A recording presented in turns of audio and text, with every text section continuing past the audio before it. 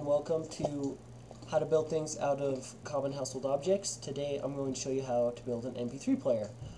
It's really cheap, and all you need is a couple of things, and you'll be on your way to listening to some MP3s. So first, you need an empty Kleenex box. This is going to be the base of our MP3 player. Next, you want to get some music. So I want you to scroll through your favorite magazine, find some music. Let's see, this one looks pretty good. I'll just take that out. You want to put it inside so you can listen to this later. Next, we need a way to power it, obviously. So we're going to be using a pen. Some people like to use pencils. I find that it doesn't work as well. So make sure the tip is out. Tip is out. Put that inside also to power the music box. So after that, we're going to need an interface to choose the music we put in earlier.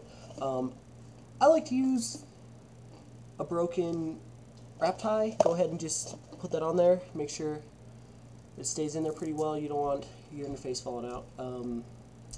Let's see, let's go ahead. This will adjust our volume up and down. See that? Okay. Hold on, get that in there. Alright. Second, we need a way to select our music. We'll grab the hell out. I'll just fix this. Alright, that's good. Okay. So this bread clip on there, this way is gonna go forward. This way is gonna go back, select the previous track. Now we just need some headphones. I like to use some string with one of these things on it. It acts as an earbud.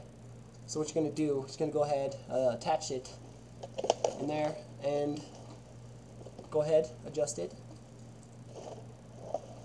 Listen, use your interface.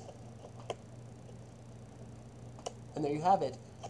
How to build an MP3 player out of common household objects. Alright, tune in next time, and we'll show you how to build some more things.